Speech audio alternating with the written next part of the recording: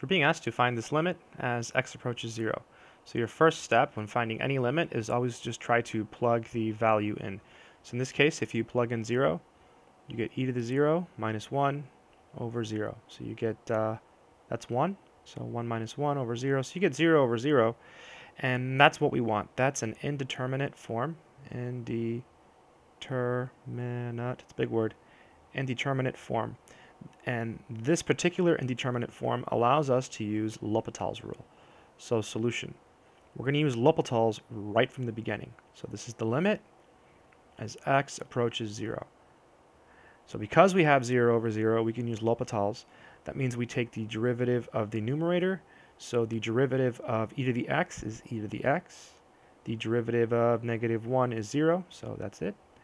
And on the bottom, we get the derivative of x, which is 1. So now you can just plug in 0, so you get e to the 0 over 1, which is 1 over 1, which is 1. And that was a pretty easy problem using L'Hopital's rule.